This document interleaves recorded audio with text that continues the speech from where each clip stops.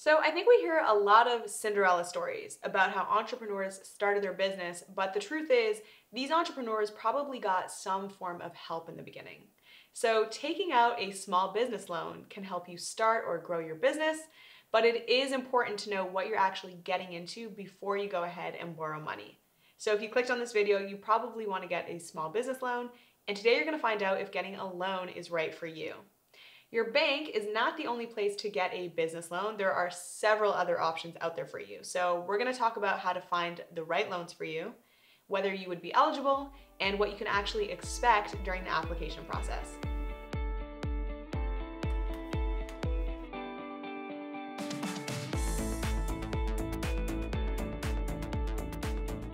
Hey everyone, what's going on? My name is Michelle Valley, and if you've just stumbled upon this video, welcome. Welcome to Learn with Shopify. This is a channel that is dedicated to helping entrepreneurs who are looking to start or grow an online business. So if that does sound like you, make sure that you are hitting subscribe because we are constantly dropping new videos every week with content just like this. And if you are returning here, thanks for sticking with us. I've noticed that a lot of you guys have been leaving comments about what topics that you would like to see next, and that's definitely helpful. So if there's anything that we haven't filmed yet and you want to see it, make sure that you're leaving it in the comment section and we will look into filming that for you. Other than that, let's hop right into it. Why should you get a loan? So if you're an e-commerce entrepreneur and maybe you're on the fence about whether you should actually get a loan or not, it might be hard to know when is the right time. So here are a couple of signs that will indicate that it is time for a loan for you and your business. Starting with cash flow. So not having enough cash flow could be a sign that you are ready for a loan. So for example, let's say you're in a position where you're constantly having to pay for new inventory up front. But maybe your wholesale partners only pay you out at the end of every month. There could be a chunk of time where you don't have enough money available to pay for the things that you need to run your business, like inventory. And this is a legitimate example of when you might start looking for a loan. Okay, so here's another one.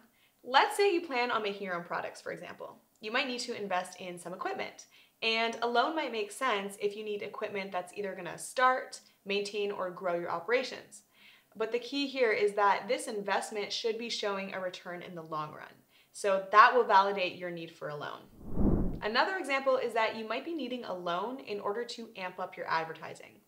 One of your biggest costs as an e-commerce business is hands down going to be advertising. So whether that means that you're shelling out money on Google Ads, or maybe you've hired an agency to actually manage the ads for you, a business loan can help you spend that money to be able to make that money back.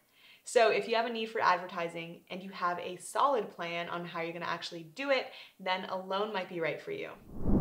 If you have a team, or maybe you're working with freelancers, and these are the people that are actually crucial to your business, then getting a loan to pay them on time is going to be important in retaining your workers.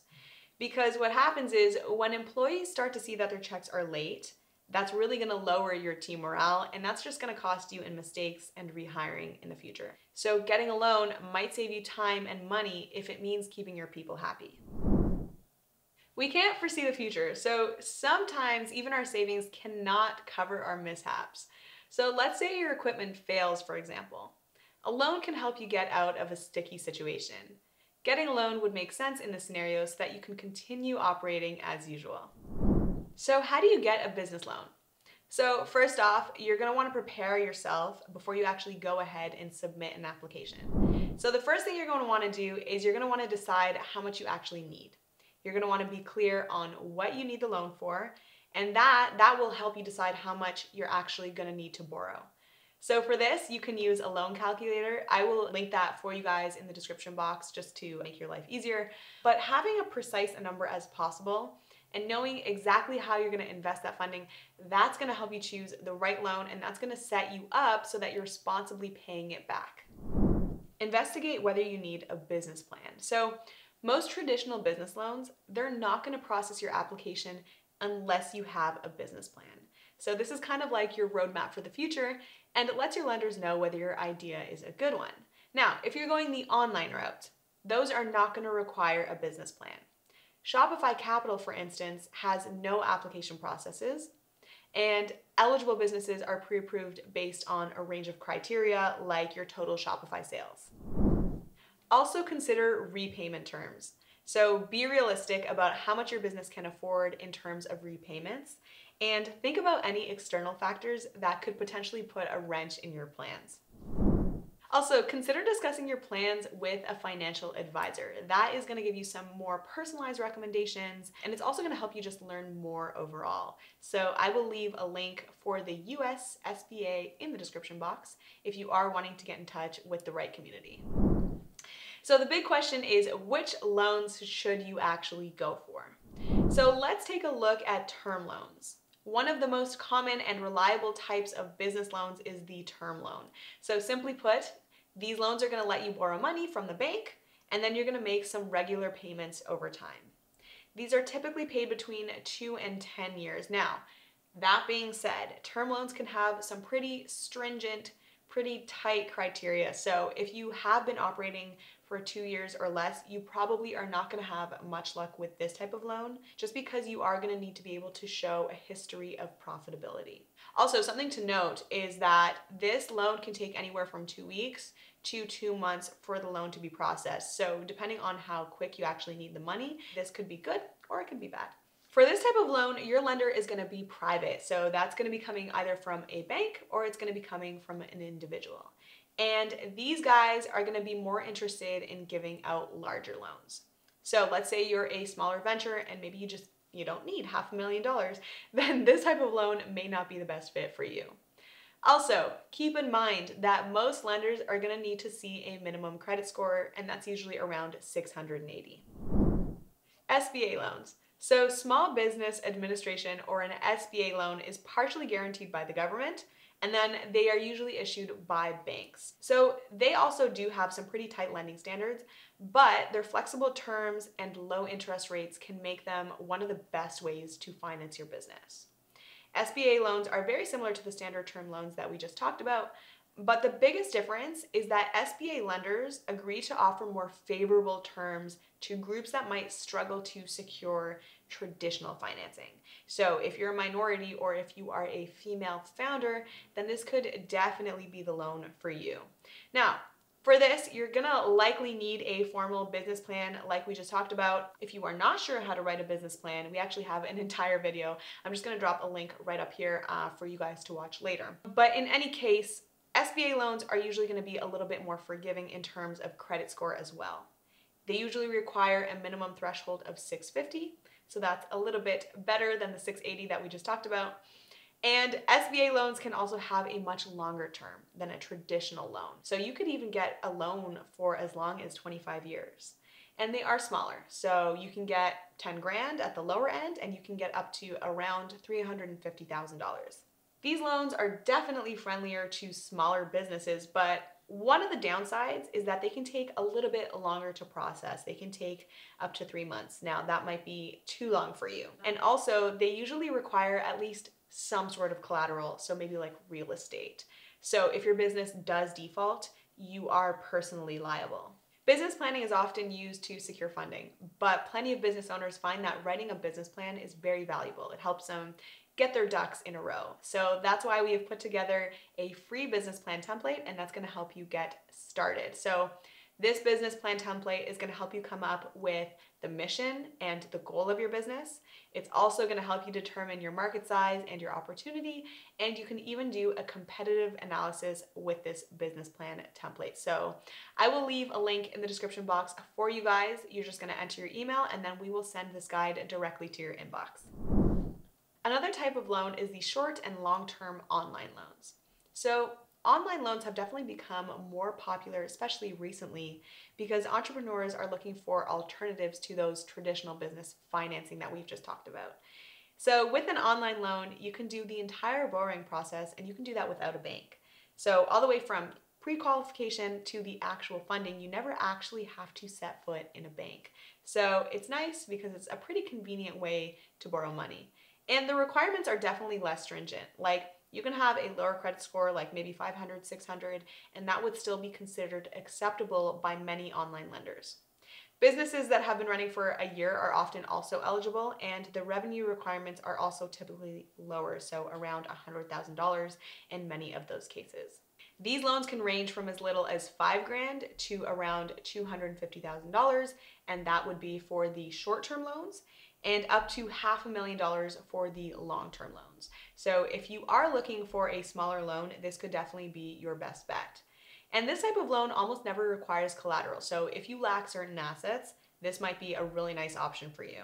And the best part is decisions can be made in as little as, a few days, if not sooner. So you might even get a same-day decision, which is super convenient. This all sounds super rosy up to now, but I want to make sure that you are also understanding the drawbacks. So these loans can have high APRs. APR stands for annual percentage rate, and it pretty much measures the cost of borrowing money even more broadly than just the interest rate. It includes the interest rate, any points, mortgage broker fees, and other charges that you pay as you're getting the loan. So in some extreme cases, you could be looking at 99%. Invoice factoring. So invoice factoring is also a very popular option, but it is definitely considered a little less conventional. So if you have the type of business that relies on invoices from your clients, you might be familiar with having to wait as long as 3 months to get paid. Now, the problem with that is that can really affect your operations. It can affect your cash flow. And I know a lot of us small businesses can't really afford to wait that long before getting paid.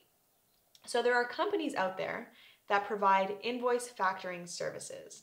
So what this is they will buy your invoices out. This is also known as purchasing accounts receivables. So instead of waiting for overdue invoices to be paid by your clients, you just sell your outstanding invoices and then you get paid faster, sometimes in 24 hours.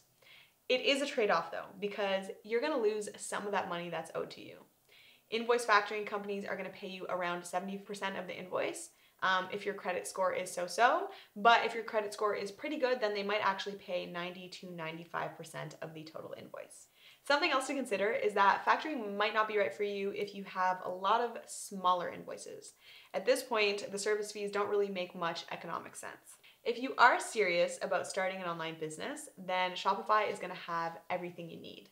It makes building an online store super fast and super easy, and you can even get started with a free 14-day trial. There is no credit card required, which is really nice. And the powerful features and the free apps are really just going to simplify running your business. So I will leave a link in the description box for you guys if you are wanting to get started with your free 14-day trial. I know just thinking about borrowing money, whether it's 10 grand or whether it's 100 grand, it can seem daunting, but hopefully, after understanding the basics and understanding what's involved, you feel more confident and you feel more clear on how everything works. So hopefully this video gave you some added confidence and it made you believe that borrowing can be realistic and can be doable. If you did find this video helpful, make sure that you are giving it a thumbs up. That actually really helps our channel and our community grow. And we have been seeing a lot of growth, especially over the last year. So it's been really nice to see that there is a community of entrepreneurs who are excited to learn. And yeah, that's definitely been so nice to see. So if you do have a request on what video you want to see next, definitely let me know in the comments. A lot of you guys have been giving us some inspiration on our topics lately. So we're definitely loving that. We release videos just like this one every week. So if you like these kinds of simple, actionable tips and you are looking to grow your online business, then make sure that you are subscribed to this channel, Learn with Shopify. Our channel is really dedicated to helping you start, run, or grow a successful online business. So hopefully this video has been helpful. Thank you guys so much for watching, and I will see you in the next one. Bye.